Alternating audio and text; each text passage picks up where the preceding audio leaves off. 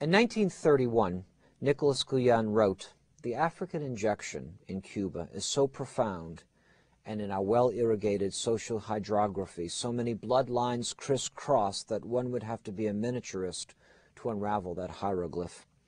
Guillen's poetry is rooted in cross-cultural imagination of the Caribbean, and nowhere is this more true than in the Ballad of Two Grandfathers, a poem from West Indies Limited, published in 1934.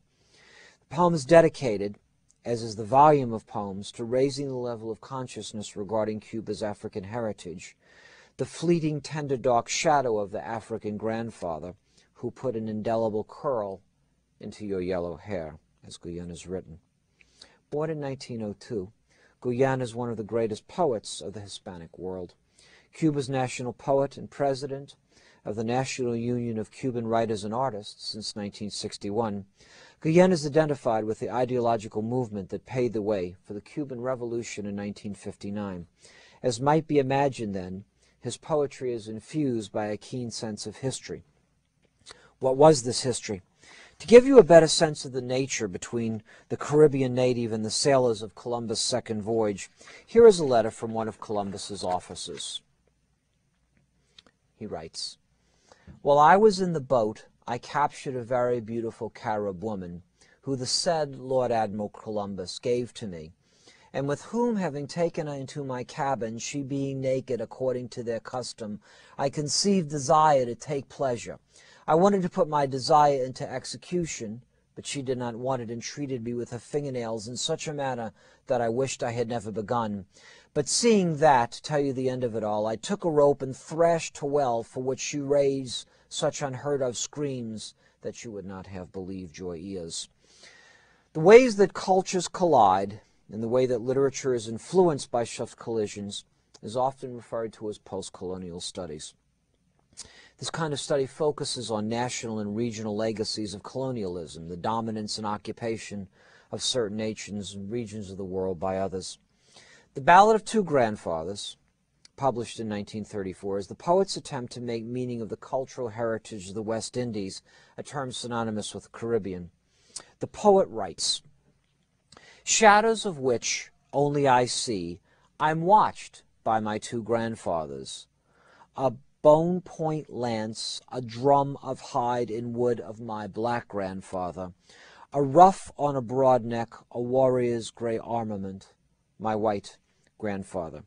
The poet goes on to write, "So many ships, so many ships, so many blacks, so much resplendent cane, how harsh the trader's whip, a rock of tears and blood, of veins and eyes half open, of empty dawns and plantation sunsets, and a great voice, a strong voice, splitting the silence, so many ships, so many ships, so many blacks." How to resolve the tension between the two races, between the two worlds. Guillen imagines two grandfathers embracing, and here is the poem's conclusion. They embrace, they sigh, they raise their sturdy heads, both of equal size, beneath the high stars, both of equal size, a black longing, a white longing, both of equal size. They scream, dream, weep, sing, they dream, weep, sing, they weep, sing, sing. In the end, for Guillen, there is pain, but there's also reconciliation. The reconciliations comes from evoking the history by facing it, by seeing meaning in the conflict. Derek Walcott, born in St. Lucia, is another West Indies artist who faces the same dilemma. In one of his poems, A Far Cry from Africa, he wrote what is perhaps his most famous line, "The gorilla wrestles with the Superman, I who am poisoned with the blood of both. Where shall I turn, divided to the vein?" Born in 1930, Walcott has devoted his talent for some 40 years to answering this question. As a poet and playwright, he investigates the cultural matrix of the New World. Let's take a look how it is accomplished in a rather well-known poem of Walcott's, The Spoiler's Return. To begin to understand this poem, we have to know something about the calypso tradition. Rooted in the slave experience, the calypso performer was one who, through song, provided social critique and thus served a post-colonial function in the Afro-Caribbean community. In this poem, Walcott summons the spirit of the famous calypso performer in Trinidad, the great spoiler during the 1940s and 1950s. The poet takes on the persona of the spoiler and renders a view of post-colonial society in the Caribbean. The poet writes that Satan has sent him back to check out this town. In his view, the shark racing the shadow of the shark across clear coral rocks does make them dark. This is my premonition of the scene of what is passing over the Caribbean. Perhaps more so than Guillen, Walcott is deeply influenced by the Western tradition in literature. In 1970, Walcott wrote that all the writers of his generation were natural assimilators. We know the literatures of empires, Greek, Roman, British, through their essential classics. This influence is explicit in The Spoiler's Return when the poet calls up the old brigade of satire. He says, "Back me up, Marshall, Juvenal, and Pope. To hang their self I give plenty of rope. Join Spoiler's chorus, sing the song with me. Lord Rochester, who passed the nimble flea." So the European tradition is clearly evident in the satire. As we might expect also of Caribbean writers, the subject is political. Walcott writes, "All those who promise free and just debate then blow up radicals to save the state, who allow in democracy's defense a parliament with spiked heads on offense." And you can really hear the European satiric tradition there of Marshall, Juvenal, Pope, and again of the Restoration writer Rochester. As the poet sees it, is carnival, straight carnival, that's all. At the end of the poem, the spoiler returns to the grave, having given a vision that is biting and dark. While the actual active colonial oppression is absent, the freedom and independence that are in these societies are just illusion. Censorship and chaos remain. In Walcott, we see the significance that poetry holds for the Caribbean writer and his culture. In another poem, Forests of Europe, Walcott writes, "What's poetry, if it's worth its salt? But a phrase men can pass from hand to mouth across the centuries, the bread that lasts when systems have decayed." For Walcott, poetry is a valid way of addressing the complex issues of Western civilization as these issues manifest themselves in the New World. The power of literature to address social issues is in fact a virtue associated with a third of our authors, V.S. Naipaul. You've just heard of him in Spoiler's Return. "I see these islands and I feel to ball area of darkness with V.S. Nightfall." Such are the bleak pronouncements of the citizen of the world as Walcott recognizes V.H. Naipaul, called in Spoiler's Return V.S. Nightfall. East Indian by descent, Naipaul was born and grew up in Trinidad. At 18, he immigrated to England and attended Oxford University. He worked as a radio broadcaster and book reviewer. He traveled in England, the Caribbean, Latin America, India, Africa, and the United States, developing a global consciousness.